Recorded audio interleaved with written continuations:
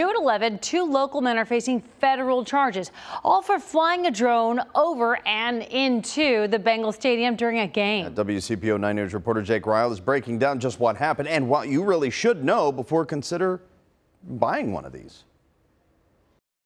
With a flight plan secured, licensed commercial drone pilot and WCPO photojournalist Emily Gibney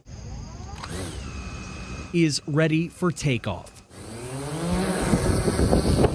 Now that we're in the air, there's a few things you should know. There are two types of drone operators: commercial, like Emily, and recreational, think hobbyist. If you're going to fly it for a hobby or recreationally, you don't need a certificate.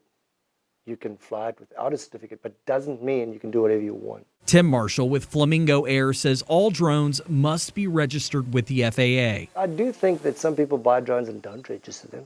Officials say Dailon Dabney and Travis Lenhoff not only failed to register their drones, but now face federal charges after illegally flying them over and inside the Bengals stadium on January 15th during a playoff football game, and Great American Ballpark during Reds opening day. Now, I think they're stupid to do that.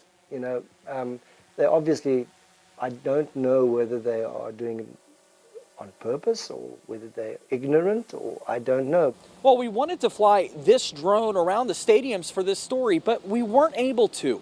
Why? Well, there's a temporary flight restriction due to a Reds home game, and that is also how it works for Bengals games too.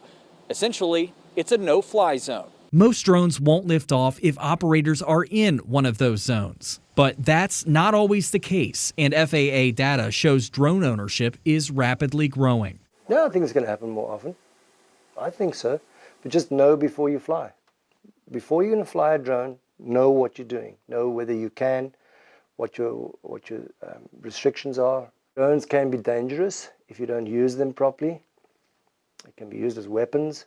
And as we see in this case, it could end up with criminal turbulence. Lenhoff could face up to 3 years in prison if found guilty, and Dabney could face up to 4 years in prison.